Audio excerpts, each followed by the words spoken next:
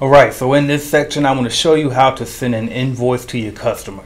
What is an invoice? It's simply a bill, right? So when you receive a bill from, the light company, they're sending you an invoice, right? So this is basically what you're sending to your customers is invoices so they can pay you. Alright, so I'm going to take myself off the screen. I'm going to go ahead and get into it. So as you can see, I'm logged into my Clean Biz Network CRM, and I'm going to click on payments right here in this left hand corner. Alright, so what you click on the invoices tab, yours is probably going to be blank here because you haven't sent any invoices yet. So it's two types of invoices that you can send. You can click on new here to send one, and what you can do is click on either A, send a new invoice, so that just be one single invoice, or B, create a new recurring invoice. So that would be a good idea to create a recurring invoice if you just signed with a new commercial cleaning customer and you wanted to send them an invoice every month on the 1st or the 5th or whatever day that you want to bill your customer. Alright, so I'll walk you through both, but right now I also want to point out that you also want to click integrate payment gateway, and so what this will do is allow you to get paid electronically. So if the customers want to pay you via e-check or with a debit card, any way online, they will be able to do so using you can either connect your Stripe account, and I highly recommend that you create a Stripe account, or you can go through authorize.net or NMI or even PayPal. Alright, but I would say connect your Stripe account so that way you can receive payments online. Now if you don't need to connect receive payments online, you're not interested, then don't worry about it, because you can still send invoices and they'll just be PDF invoices.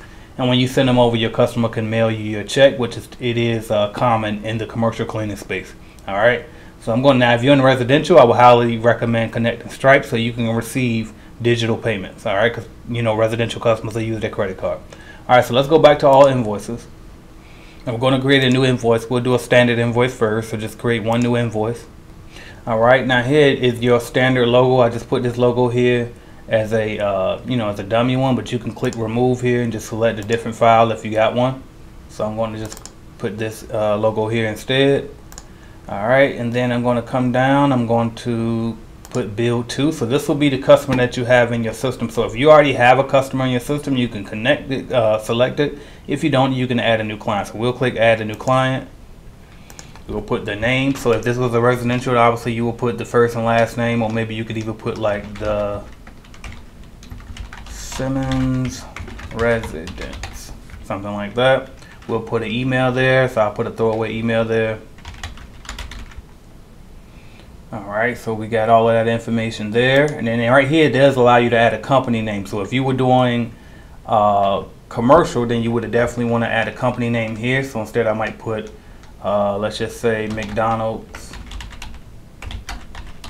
Corp. And then right here where they had the person's name, instead you can either put your point of contact or you can put accounts payable. Alright. Then you want to change the invoice number. So I never like to start off with like a low number to begin with. I don't want to make it obvious that we're brand new in business. So I might put CBN as the prefix and then start with 7 and then go 0121 or something like that. Then every invoice after that will just go up from 21 to 22 to 23. But I never like to start off with 1 just because I don't want people to know, how new of a company that we are. Alright, so this will be the issue date, so you definitely want to update that. So you can't pick a date that's later than today's date for whatever reason. I'm not sure why. But so you want to put the issue date. Let's just say the issue date was the 1st. So the due date is the 1st of September. Alright. And we can come down here and we want to add an item now. So add an item. You can select the product if you already have one. So you might probably already have commercial cleaning service imported because I added it for most of you guys anyway on your account.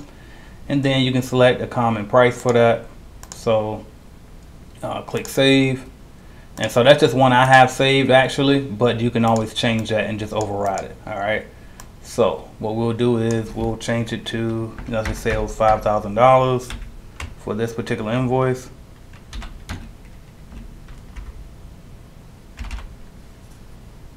And then we'll click off of that. You can add tax. So if you know that you have to collect sales tax in your area, then you want to add tax in the payments. Go to payments and then go to tax settings.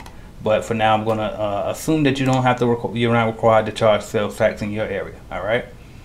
You can add an idle description if you want to, so you can just say routine cleaning services for, I think I said, yeah, I did. Services for the month of July. Alright. Then next, we will come down here if you needed to add a discount or anything, which I don't see why you would. And then here you can add some, you know, some final notes. And so I probably will put something like this. I just had this saved, so I'll just put maybe like the payment, again, reiterate when the payment is due. So I will put payment is due on the 1st, so September 1st, change that.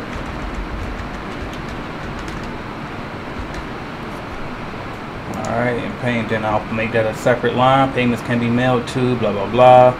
And then right there, thank you for your business. So if you're gonna do accept checks, then just make sure you put the address where they can send checks to. You already have it up here as well, but you can always reiterate it down there, and then always thank them for their business.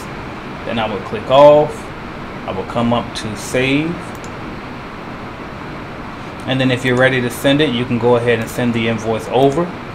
Alright, so click send, and then we'll be done. So that's how you create one standard invoice. Alright, now I'm going to go back and show you how to do a recurring invoice. And you can see this invoice right here was saved as a draft because I didn't actually send it. I didn't want to send it. I just wanted to use it as an example to show you how to create an invoice, right? Now let's just say you have a new recurring customer and you want to create a new recurring invoice. So click on recurring templates. Alright, and now you're going to click new. Click new recurring template. Alright, they're going to ask you how often, so you can put monthly. If you want to send it on the 1st of every month, you can put the 1st. So you want to put date and then the 1st of every 1 month. Alright, alright, then start date, you can put a 1st. Alright, and then you can say it never ends, right? Or you can have it in by a year from that date. Alright, so if you know that you do annual increases every year and you may not remember to do the increase, or for whatever reason, maybe it's just a 1-year term and you're going to stop completely, whatever it is, you can put an end date, or we can just put never. Alright, then send the, I will put never until it's time for you to actually cancel or anything changes. You can come and update it at that point. Alright, so send invoice blank days in advance, so I probably will send it 30 days in advance. Okay, so apparently the most days in advance that you can send the invoices out, it seems to be at least 28 days. So I would just put 28 days here and then send out the invoice 28 days in advance. So you want to bill to the customer, so let's just pick a customer here, put the company name,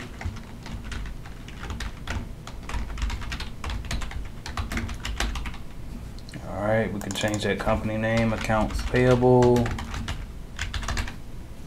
Alright, we already got everything there. And then what else would we want to do? We want to add a service, right? So we'll go ahead and do commercial cleaning service. I can leave that there and just override the price over here. So we'll say pay us $5,000 every single month. You can put a description, routine cleaning, routine monthly cleaning services. We won't even put monthly because then that makes it sound like you're only coming once a month. Just routine cleaning services or janitorial services. Alright, and I wouldn't be as detailed and say which month. Why? Because this is a recurring invoice and it's going to change every month, right? Then we'll add our notes at the bottom. We can just kind of tweak this a bit. So we'll just say payment is due on the date above. Payments can be mailed to, blah, blah, blah. And then thank you for your business.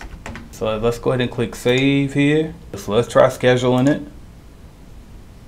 And then we'll do this in, let's see, we'll send a email to ourselves. We'll put it in test mode. Alright, and then so right here, just make sure it's not the actual customer's email, because this will still send it to them even though they won't be able to make the payment. Alright, then also enable auto payment. So if you already have the customer's payment on file, then you can enable that if you want this to be a live invoice. But if you don't want it to be live, then take that off. Alright, because it's going to automatically charge the customer's card immediately if you keep that on. Alright, and then just make sure you have that there, and then go ahead and click schedule.